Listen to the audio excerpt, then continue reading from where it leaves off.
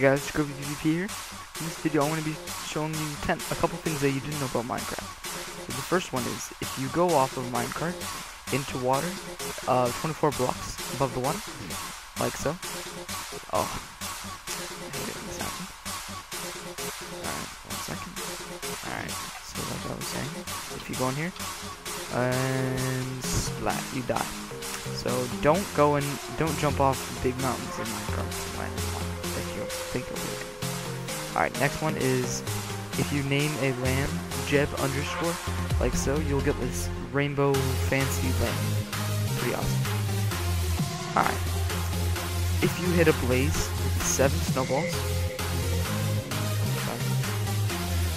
Alright, if you hit a blaze with 7 snowballs, 1, 2, 3, 4, 5, 6, 7, he will die.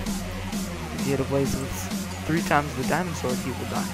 So, you know, snowballs are like almost half as strong as a diamond sword. And they're, you know, not expensive to make and whatnot. Alright. If you get a if you get a dispenser and put fire charges in them, and then run a redstone signal through it, like so, it'll actually launch the fire charge for you. You know, you can make some pretty good like maps with that, some traps. Redstone will only travel 15 blocks from the source. He is spazzing out. What is he doing?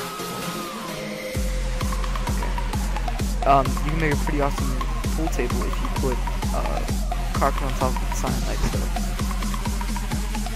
Stone buttons don't have a redstone signal that lasts as long as a wood button does. And there you go. Next one is, pufferfish give you a couple of really bad effects. I'm going to show you that, guys, a little bit later. If you throw an item on top of a slab, it'll actually go through the slab and into the hopper beneath it, like so. And check my chest. There you go. Next one is zombies or any kind of hostile mob, or any mob basically, cannot go upstream. Something to do with like their inability to like jump or something. I don't know. You can make a pretty awesome lava door if you place a minecart here. There's one right there too. It's somewhat noob proof and definitely mob proof.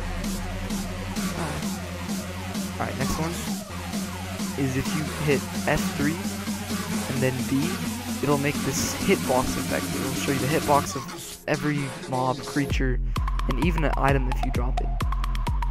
Like so. Okay, next is if you hit F3 and then tap H, F3 and then tap H, you'll be able to see the item numbers of items. See, snowballs are 332. Alright, next one is if you get a bunch of mob spawn eggs and you sorry guys, pig stole my Minecraft. Okay, this is a pretty awesome car powered by pigs. What you do, you just stand in here and just spam pigs everywhere. Go, go, go! Okay. And last but not least, if you're in creative, you go in your survival inventory and you shift click, destroy item, you'll actually get rid of everything. It's kind of like in Essential taking /ci. Yeah. Actually, I have one last thing, and this is aiming more towards the super PvPers of Minecraft. So I'm just gonna show you guys something real quick. This is a really easy way to refill,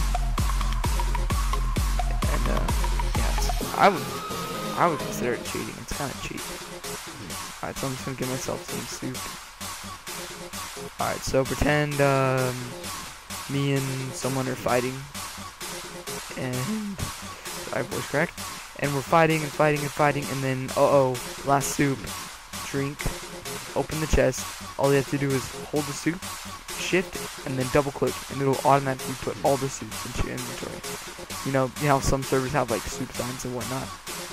Well, thank you guys for watching my video. Please like, subscribe. See you later.